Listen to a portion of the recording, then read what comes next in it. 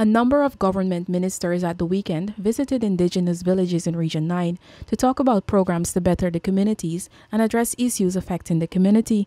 One in particular, Minister of Public Security Khemraj Ramjattan, told residents in Karaudarnau during the meeting that the police force needs young indigenous persons to be trained and return to work in their communities. According to the minister, they are more equipped with the knowledge of the communities rather than persons going to work there from the coastland.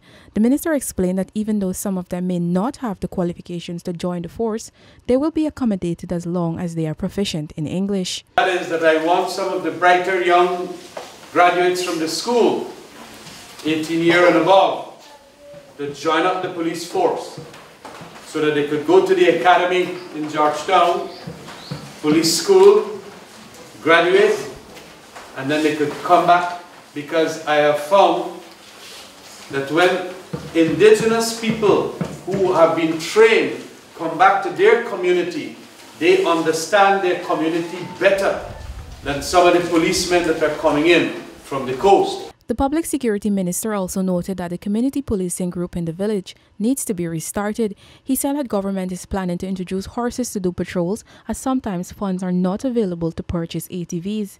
We, at a central level in Georgetown, had arranged that we will have in these areas, because of the terrain, because of the land, how it is situated and all of that, hilly nature of it, we sometimes can't get all the monies to buy ATVs and 4x4.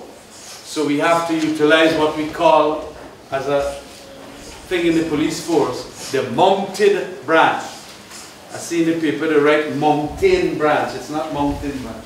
It's the mounted branch, meaning using horses to ensure that they can do the patrols in these areas and also help with public security. Meanwhile, during the meeting, residents were given the opportunity to raise concerns and interact with the minister one-on-one.